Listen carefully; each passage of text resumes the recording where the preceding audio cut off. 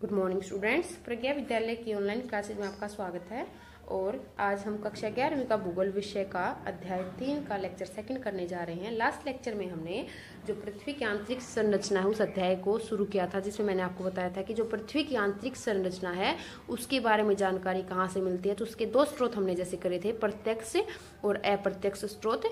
आज उसी में आपका जो अप्रत्यक्ष स्रोत था उसी को हम आगे करेंगे कि अप्रत्यक्ष स्रोत कौन से है। उसमें एक भूकंप बहुत ही महत्वपूर्ण स्रोत मैंने कल आपको बताया था, इसके बारे में डिस्कस मैंने करने के लिए जैसे कहा था नेक्स्ट लेक्चर में। तो देखें यहाँ पर भूकंपीय तरंगों का अध्ययन पृथ्वी की आंतरिक परतों का संपूर्ण चित्र प्रस्तुत करता है। कि भूकंपीय तरंगों का अध्ययन करके हम पता लगा सकते हैं कि पृथ्वी की जो आंतरिक संरचना है वो किस प्रकार की है। भूकंप का अर्थ है पृथ्वी का कंपन।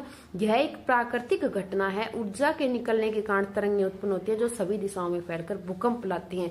यानी कि आपने बार बार सुना कि भूकंप आता है, कंपन होता है, तो इसमें क्या होता है, एक प्राकृतिक घटना है। और जब भूकंप आता है तो चारों दिशाओं में यानी कि पृथ्वी के धरातल में अनेक दिशाओं में सभी दिशाओं में क्या होती है, तरंगें निकलती हैं और जिससे कंपन पैदा होता है। अब पृथ्वी में कंपन क्यों होता है? अब कंपन तो आपको पता लगेगा कंपन होता है, लेकिन क्यों? भूपर्पट्टी की सैलों में गहन दरारें होती हैं जिन्हें भ्रंश कहते हैं। क्या कहते हैं? भ्रंश कहते हैं। भ्रंश के दोनों तरफ सैलें विपरीत दिशा में गति करती हैं। जहां ऊपर के सैल खंड दबाव डालते हैं उनकी आपस का घर्षण उन्हें परस्पर बांधे रखता है। फिर भी अलग होने की प्रवृत्ति के कारण एक समय पर घर्षण का प्रभाव कम हो जाता है, जिसके परिणाम स्वरूप ऊर्जा निकलती है और ऊर्जा तरंगे सभी दिशाओं में गतिमान होते हैं। अब देखिए, आप भ्रंश से एक बार देख लीजिए किस प्रकार से। जैसे कि दो सैलें हैं, यहाँ पे मैंने बना भी रखा है, एक बार आप देख लीजिए इस प्रकार से। दो सैलें हैं या फिर दो प्लेटें हैं, इनके बीच में जो क्षेत्र है इस प्रकार से, दरार भी जिसको बोला जाता है, भ्रंश भी। जब दबाव दोनों के बीच में आपस में पड़ता है दबाव, तो क्या होता है, उसके कारण ऊर्जा निकलती है। और जो ऊर्जा निकलेगी उससे क्या होगा, जो तरंगे हैं वो निकलेंगी और उसी से क्या बनेगा, कंपन बनेगा, कंपन आएगा। वह स्थान जहां से ऊर्जा निकलती है भूकंप का उद्गम केंद्र कहलाता है। यानी कि जो मेन पॉइंट जहां से तरंगे सबसे पहले निकलती है वो क्या कहलाएगा, उद्गम केंद्र। इसे अवकेंद्र भी कहा जाता है, हाइपोसेंटर। क्या कहा जाता है? अवकेंद्र। ऊर्जा की तरंगें अलग अलग दिशाओं में चलती हुई पृथ्वी की सतह पर पहुंचती हैं। भूतल का वह बिंदु जो उद्गम केंद्र के समीपतम होता है अधिकेंद्र कहलाता है। यानी कि ईपी सेंटर, यानी कि सबसे पहले जहां जो सबसे नजदीक होता है किसके, जो उद्गम केंद्र है उसके, उसको कहते हैं अधिकेंद्र। अधिकेंद्र पर सबसे पहले तरंगों को महसूस किया जाता है। अधिकेंद्र के ठीक उद्गम केंद्र के ठीक 90 डिग्री कोण पर होता है। अब देखिए गौर से इसको, दो प्लेटें या फिर दो चट्टानें मैंने आपको बताई, इनके बीच में क्या था, एक दरार थी, भ्रंश जिसको कहा गया, भ्रंश था। ये जो क्षेत्र था इनके नीचे जहां पर सबसे पहले तरंगें उत्पन्न हुई, ये था अवकेंद्र या फिर उद्गम केंद्र। क्या था? अवकेंद्र। और इसके ठीक 90 डिग्री ऊपर यहाँ पे क्या है, अधिकेंद्र यानी कि ईपी सेंटर, जहां पर तरंगे सबसे पहले पहुंचेंगी, जो भूकंप की तरंगे सबसे पहले यहाँ पहुंचेंगी और इस प्रकार से तरंगे चारों दिशाओं में, सभी दिशाओं में फैल जाएंगी। तो जिससे क्या होगा, पृथ्वी में कंपन पैदा होगा, जिसको भूकंप हम कहते हैं। इसके बाद देखें भूकंपीय तरंगे क्या होते हैं। तरंगे मैंने आपको दिखाई कि तरंगे ही है, लेकिन तरंगे आप देखेंगे कि कई प्रकार की होती हैं। सभी प्राकृतिक भूकंप स्थल मंडल में ही आते हैं। स्थल मंडल पृथ्वी के धरातल से 200 किलोमीटर तक गहराई वाले भाग को कहते हैं। स्थल मंडल तो आप बार बार पढ़े, जैसे लास्ट लेसन में भी हमने करा था। तो पृथ्वी के धरातल से 200 किलोमीटर तक गहराई का जो क्षेत्र है उसको हम क्या कहते हैं, उसको हम स्थल मंडल कहते हैं। तो उसमें सबसे ज्यादा आती है भूकंप माप यंत्र सिस्मोग्राफ सतह तक पहुंचने वाली भूकंप तरंगों को अभिलेखन करता है, उनका रिकॉर्ड रखता है। कौन रखता है रिकॉर्ड? याद रखना आपको, ये आज का क्वेश्चन भी रहेगा एक। भूकंप मापी यंत्र सिस्मोग्राफ क्या करता है, इनका मापन करता है, इनका अभिलेखन करता है भूकंपीय तरंगों का। अब तरंगे एक बार देख लीजिए, मुख्यतः 3 प्रकार की हैं।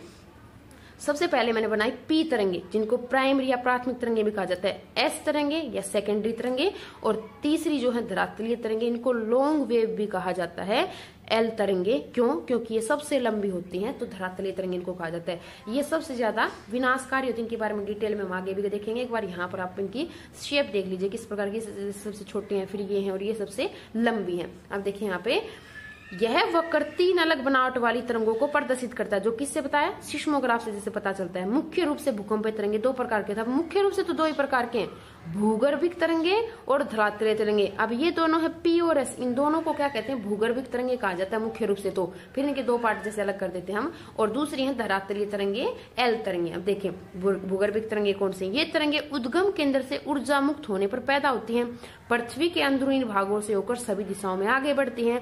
इन्हें 2 प्रकारों में बांटा जाता है, पी तरंगे और एस, प्राइमरी और सेकेंडरी। दूसरी तो जो है वो ज्यादा विनाशकारी है। भूगर्भिक तरंगों और धरातलीय सेलों के मध्य अन्योन्य क्रिया के कारण नई तरंगें उत्पन्न होती हैं। किसके कारण? भूगर्भिक तरंगों, इनकी वजह से, और धरातलीय सेलों के मध्य अन्योन्य क्रिया यानी कि आपस में जो उनका कनेक्शन बनता है उसकी वजह से नई तरंगें पैदा होती हैं। ये तरंगें धरातल के साथ साथ चलती हैं, इसलिए तो धरातलीय बोला। धरातल के साथ साथ चली तो क्या नाम दे दिया? धरातलीय।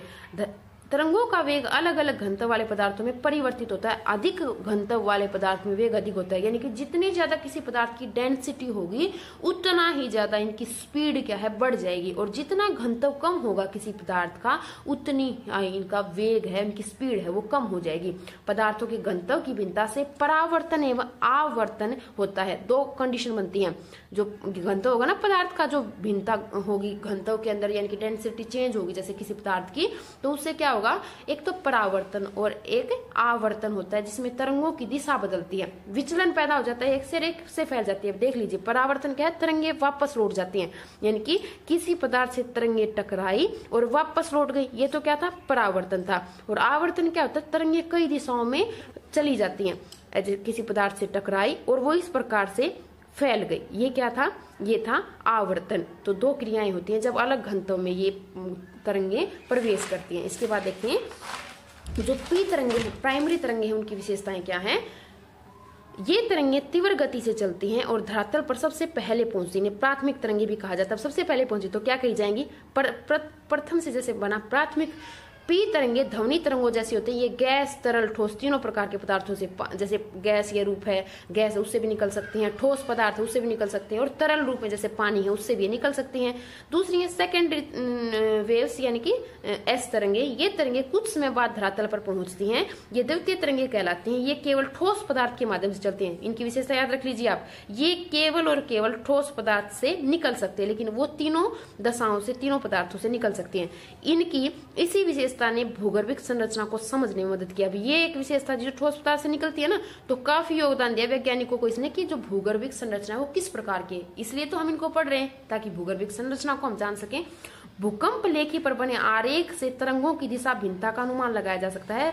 धरातलीय तरंगे भूकंप लेखी पर अंत में अभिलेखित होती हैं। ये सबसे ज्यादा विनाशकारी होता है। ये उनकी विशेषता मैंने बता दी है, दो जो बच गई थी हमारी, कि जो भूकंपीय तरंगे हैं, जो धरातलीय तरंगे हैं वो सबसे ज्यादा विनाशकारी हैं और सबसे अंत में ये रिकॉर्ड होती हैं। किस पर?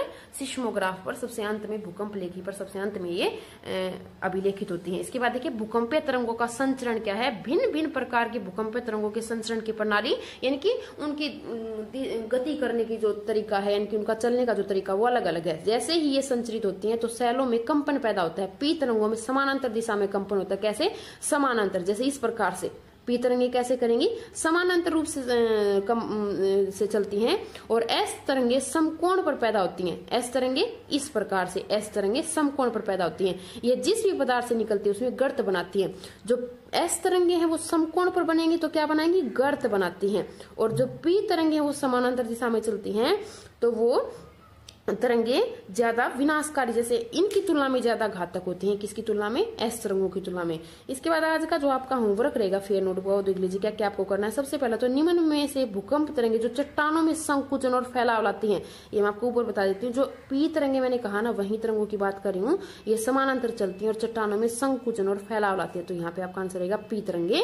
इसके बाद नेक्स्ट है, ये आपका एनसीईआरटी का क्वेश्चन है, कौन सी भूकंपीय तरंगे पदार्थ से गुजरने पर उभार व गर्त बनाती हैं? गर्त बताया ना अभी। कौन सी तरंगे? एस तरंगे।